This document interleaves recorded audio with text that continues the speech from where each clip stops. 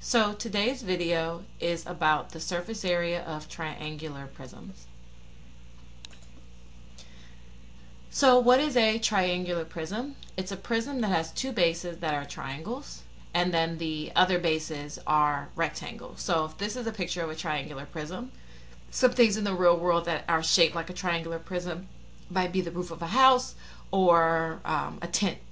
And this is the net. So if you were to take the triangular prism and then unfold it and flatten it out, you'll see that you've got two triangles on opposite sides that are the same size, and then you've got three rectangles in the middle. So how do you find the surface area? You find the area of both triangles and all three of the rectangles. So let's start by finding the surface area of this triangular prism. So when I look at this triangular prism, I see that I've got this triangle here, and then these three rectangles here.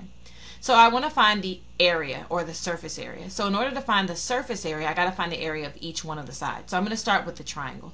And so then the question becomes, well, what do I need to know about the triangle in order to find the surface area? Well, in order to find the area of a triangle. Well, to find the area of a triangle, I need to know the base of the triangle and I need to know the height. And I taught you guys that if you look for the right angle square, it helps you find the base and the height. So if I look at the triangle, I've got a little right angle square here. So that means this line here is the base, and then this dotted line here is the height.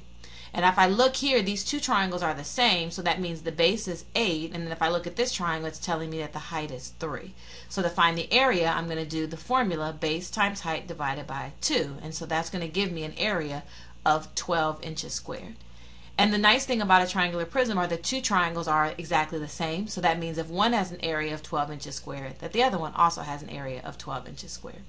The next step is to find the area of the rectangle. So to find the area of a rectangle, you need to know the length and the width of each one of the rectangles. So if I look at this first rectangle here, they've told me, well, this piece here is 10 inches, so that would be my length.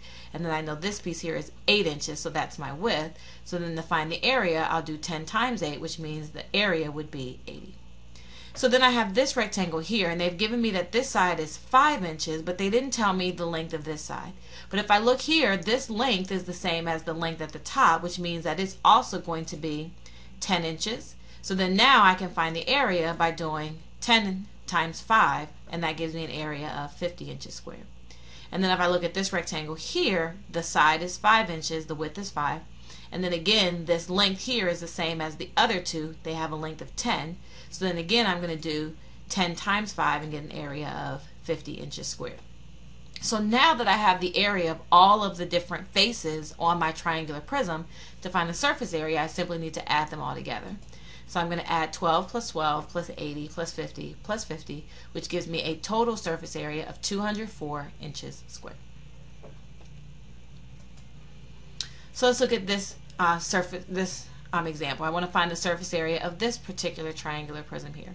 So what they've done is they've given you the triangular prism and the dimensions of the triangular prism, and then I've also drawn this net here to kind of help me make sure that I do all of the faces, because you want to make sure you find the area of all of the faces. So I'll start with the triangle. Again, I need to know the base and the height of the triangle. So the base of my triangle is 4 and the height is 3. So that means the area of the triangle will be base times height divided by 2. So it'll be 4 times 3 divided by 2, which is 6. So the area of each one of the triangles will be 6 centimeters squared, because remember, the two triangles are the same size. So then the next thing I want to look for is this rectangle here. So that's this rectangle kind of right here on the side. When I look at that rectangle, I know that the length is 15, and then the width of it is the side of the triangle, which would be 5. So I do 15 times 5, which gives me an area of 75 centimeters squared. Then, if I look at the next one, I have this rectangle on the other side, which is the same as the rectangle on this side, which again, I'm going to do 15 times 5, and I get an area of 75 centimeters squared on this rectangle. Then, the hardest rectangle sometimes to find is the one down at the bottom of the triangular prism. But you can kind of see the dotted line here kind of outlining that rectangle. So this rectangle here is basically the same size as the base of the triangle, which is 4, and then the side of the triangular prism, which is 15. So to find the area of that, I'm going to do 15 times 4, and then that rectangle has an area of 60 centimeters squared.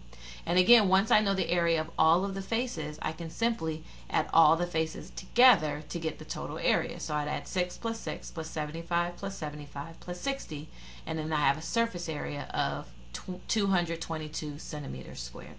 So just keep in mind, when you want to find the surface area of a triangular prism, the first step is to make sure that you find the area of the 2 triangles, and then also find the area of the 3 rectangles.